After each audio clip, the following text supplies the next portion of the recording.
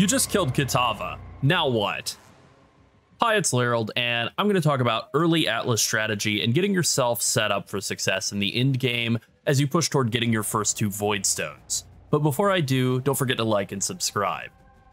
So depending on how quickly you've progressed through the campaign and how much time you spent along the way stopping and killing dudes, you may be anywhere from around level 60 to like 70, 72.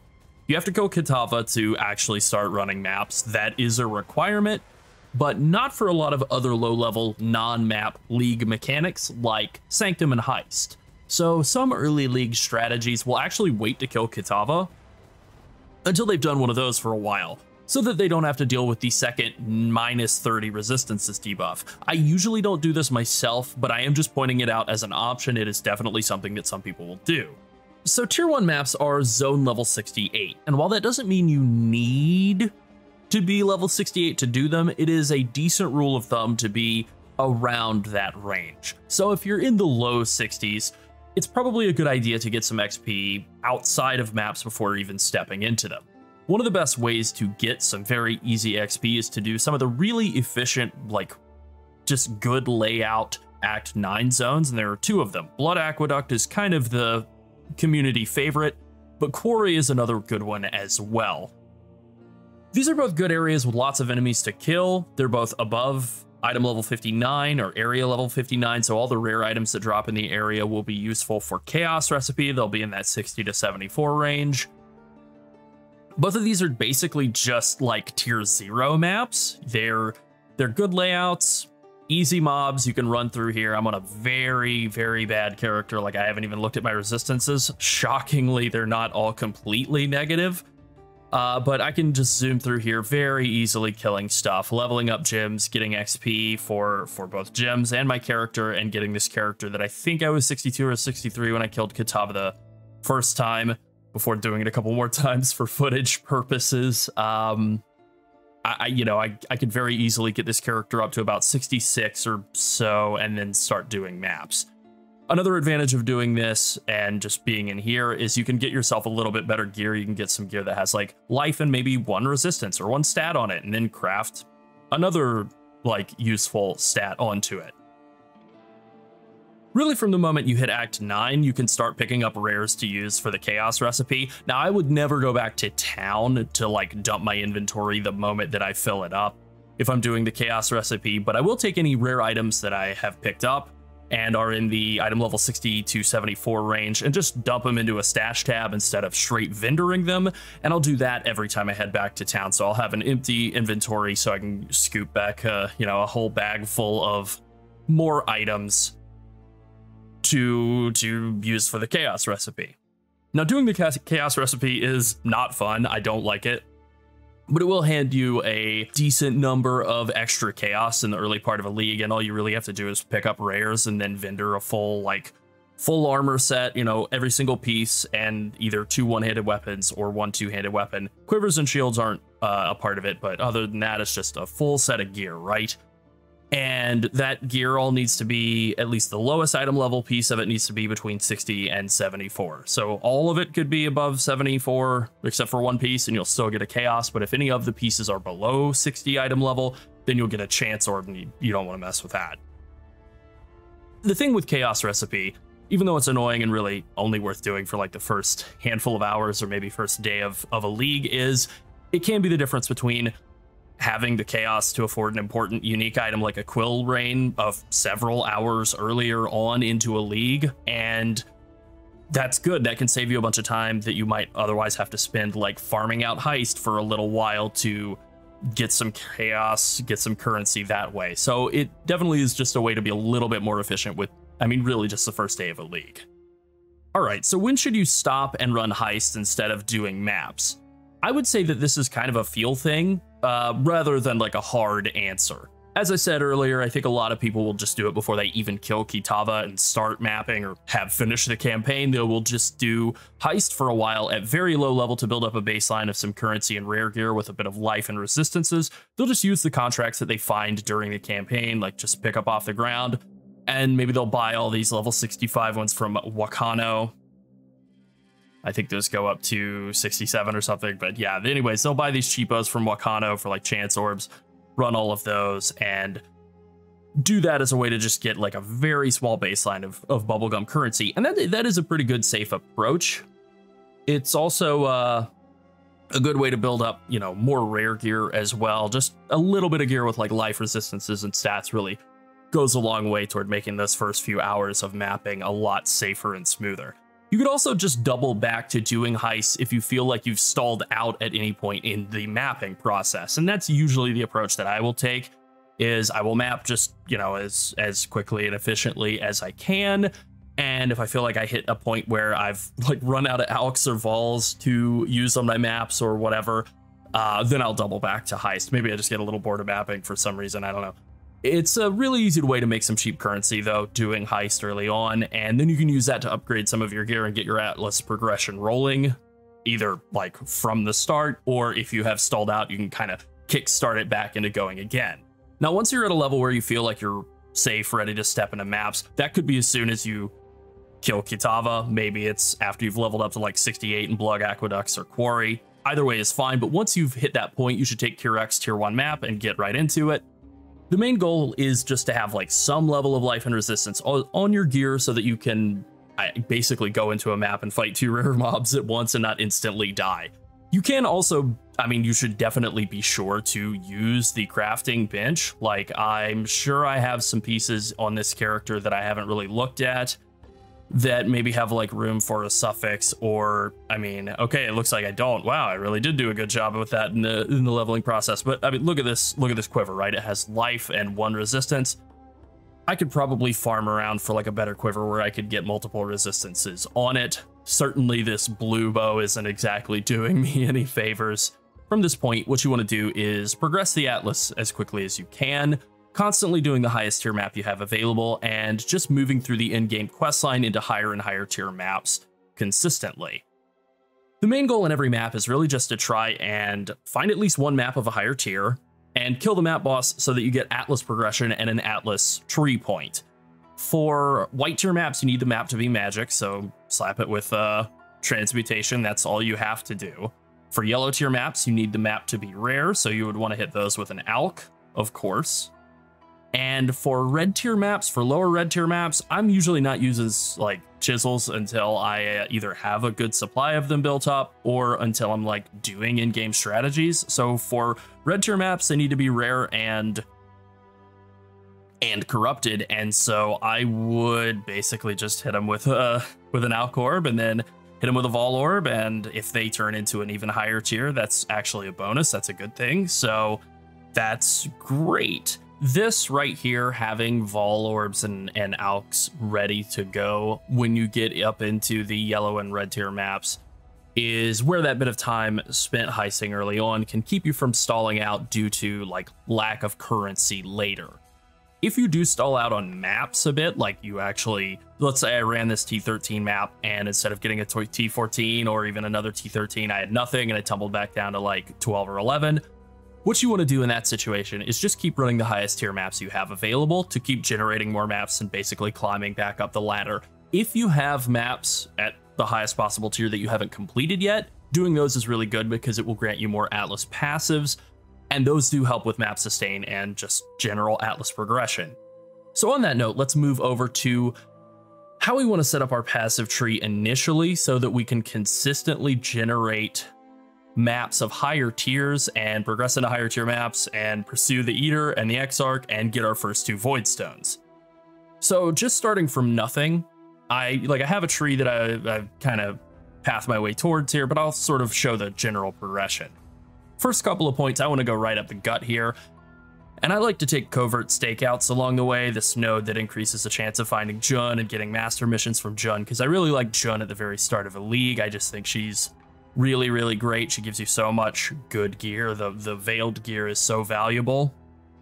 Kind of allows a little bit of control over the stats on your gear. And also the veiled stats are really, really powerful. So it's good to have Jun available. That's kind of all the investment we do on her at this point. We're really just focused on getting maps. So we like to come up further, and I don't really love expert reconnaissance like scouting reports or whatever, but Kirac is really valuable. So I like to take commissioned officer. and all of these Kirac mission completion chance nodes along the way. Come right through here and get that right off the bat. So you're giving yourself a massive increase to your Kirac mission chance as well, which is really good. Okay, once we've gotten set up with Kirac and commissioned officer and all that, I like to take shaping the mountains and shaping the skies. The main point of these wheels is that you're getting the chance to find higher tier maps, which is just really good for that initial push into map progression. These little nodes here also, the maps being a 5% chance to be found 1 tier higher. These are all really, really good little nodes to pick up along the way. Now, also a lot of these little small nodes here, 2% chance for 1 monster in each of your maps to drop an additional connected map. That's very valuable for early map sustain and map progression. And then the same goes for all these 0.5% chance for map drops to be duplicated. These are really good. So once we've gotten set up like this, our goal here is to go up to Wandering Path. We really don't want to go through 7th Gate because that is kind of a wasted point. It gets us there a little faster. I mean, like going this direction is also fine. The point is that you want to come up to Wandering Path, and then you basically want to drop all of these notable nodes that you've taken, these notable points like Commissioned Officer and Shaping the Skies and Shaping the Mountains, and unfortunately Covert Stakeouts. And what you're going to do at this point, if we expand our tree panel here, you see this number here, 52% chance for a monster in each of your maps to drop an additional connected map. This really helps with climbing the ladder and getting higher level progression, and being able to double that, because that, as if you can kind of see, there's sort of a meridian line here, right, running left and right across the Atlas passive tree. As soon as you get above this node and you come up to map drops have a chance to be duplicated, all of the small passives that are just like travel nodes are like duplication chance until you reach the very like top hat, where it then becomes map mod effect, which is not as useful for early map progression. So what you want to do is you want to take as many of these adjacent map drop chance nodes as required to get this number up to 100%. And that is literally just what we're going to do with the rest of our maps until we've hit 100 on that. We don't need to go over 100, just 100% chance to get a guaranteed additional connected map in every single one of our maps. It really, really helps with continuing to push upward into higher level maps. And also this doubles these little nodes that give us a chance for our maps to be 1 tier higher. So we're also guaranteeing that all of our maps are 1 tier higher, and we're guaranteeing that we get a connected map in every map. Once we have all of these points in, it'll take about 50 points, so it'll take a little while to get all of these points, but it basically becomes impossible, almost impossible, for us to hit a stall point where like we do a T13 map, no T14 or 13 map drops, and we tumble all the way back down to like T10 or whatever. That basically becomes impossible once we have all of these points. And that is like my early map sustain tree. I will link that in the description. It looks just a little bit more advanced than the one I had just clicked out. As you can see, I take some Jun nodes, just more betrayal mission chance, and some more betrayal mission chance here. And that basically compensates for not being able to take covert stakeouts. Now, we won't stay in this Wandering Path tree forever. I basically just like to do this until I have gotten the 2 Voidstones. And then once I've done that, I usually will then start thinking about trying to transition out of this into something like one of the 2 strategies that I've talked about most recently, Essence or Bestiary or both, or, you know, since we are kind of already on the right-hand side of the tree, maybe transition into more of like a Jun style tree setup where we're taking a lot of these Jun nodes and we're dropping Wandering Path. But you want to do this initially just to get yourself like a nice stockpile of maps, get built all the way up the tree, and kind of just get things established, and then especially get those 2, I think I called them Watchstones a couple of times, Voidstones. Get those 2 Voidstones, that's really important. Kirac is another great mechanism for sustaining your maps, and I definitely want to talk about him now. So let's just get right into him. Kirac is 2 things. He is a combination of a mission handout guy, which his missions, if we look at one of these missions here, they're basically just run this map for me. You'll have to do something in the map. Some of these can be like do a harvest. In low tier maps, that's okay. Some of them will be more like open a smuggler's cache, get some free heist stuff, and that's actually pretty good at league start. Sometimes you will get one that's find a stack of divination cards. Now, this is something that people have kind of gamed around, where like if there's a map where there's a particularly valuable divination card, you can intentionally not complete that map and then do the find the stack of divination cards Kirac mission in the hopes of getting, like, you know, you do that in Crimson Temple and hope that you get a full Mage Blood's worth of cards. I've seen people play around with it. It doesn't really seem like a great strategy, more like a gimmick, but, you know, something to post about Reddit on. For me, I basically just use the Kirac missions. You know, you hit Alt and see, like, have you completed? Of course, I'm not an SSF on this character now, so obviously I've completed everything, but I usually will just use Kirac to help complete the Atlas. A strong thing about Kirac, though, is he has this whole page full of maps that are available to purchase, and they will be based off of, like, what tier of maps you've done, what tier of map missions you've done with him.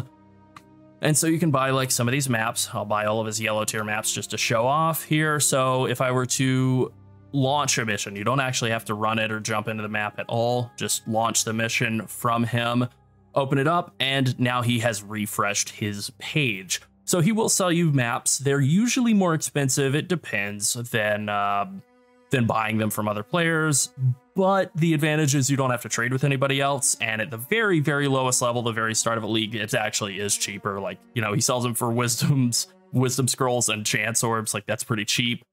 Yellow maps are like a couple alks and a couple of chances. Again, very cheap. It's only when you start getting into the high tier maps where it might be like 10, 20 chaos for a tier 16 map or something that's a little less valuable. He also will sometimes sell div cards that will give you things like maps or potentially like Shaper or Elder Guardian maps, and those can sometimes be like a couple of cartographer's chisels or a couple of chaos orbs or chance orbs or something. Like, very, very efficient div cards from Kirac from time to time.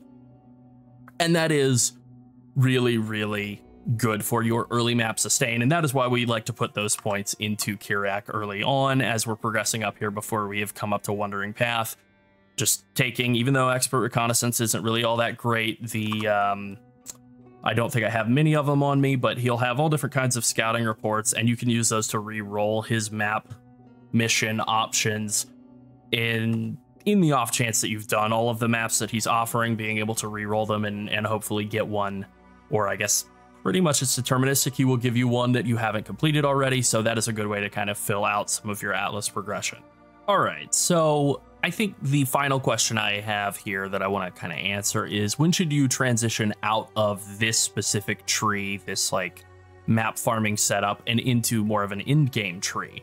And I think the answer really is that once you've killed Eater and Exarch and you've gotten those 2 Voidstones and you put them in, that gives you a 50% chance for all of your maps to be a tier higher.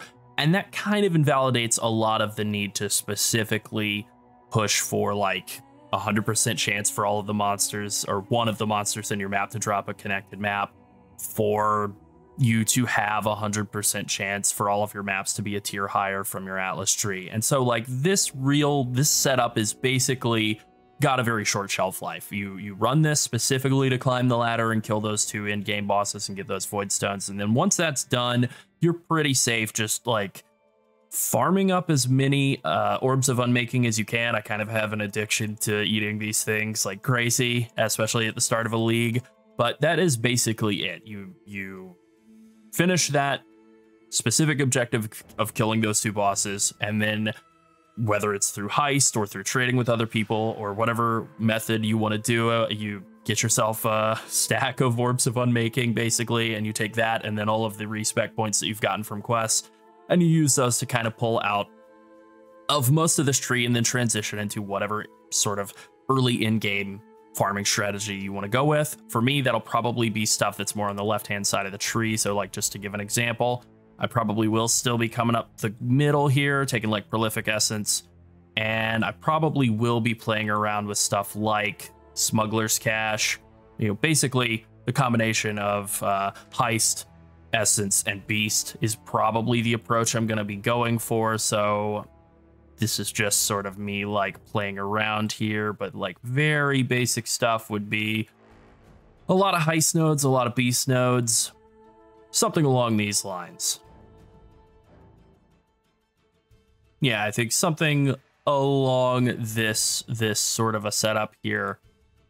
Definitely, this is not like a hard and fast setup. It's not the only approach you can take. This is just something like this is probably the approach I would go with. And it is really nice that quality of life that GGG is adding in the coming patch, where you can have both like Jun and Einhar in the same map. Being able to do Beast and Betrayal at the same time is very appealing. I do like an early strategy where instead of kind of going over here to the left side and doing this like low level farming strategy of Essence and Beast together, you could just like full commit to Jun and just take basically all of the Jun nodes and do all of that. That's sort of a more old school approach for very early on in a league, but now you can kind of combine both. You can do Jun and Einhar at the same time. That's pretty cool.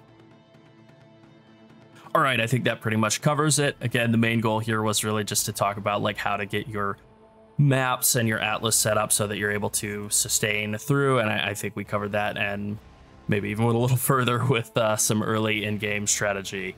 Have fun progressing your atlas at the new league start. Thanks for watching. Bye.